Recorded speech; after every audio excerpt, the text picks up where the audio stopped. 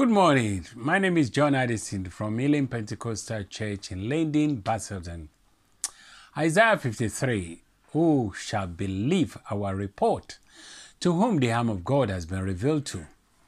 Psalm 136 verse 26 says, Oh, give thanks to the God of heaven, for his mercy endureth forever.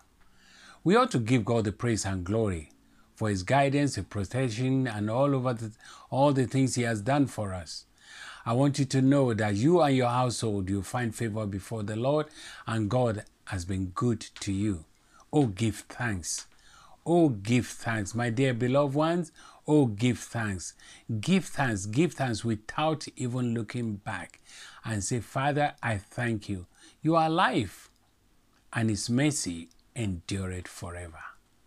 God bless you.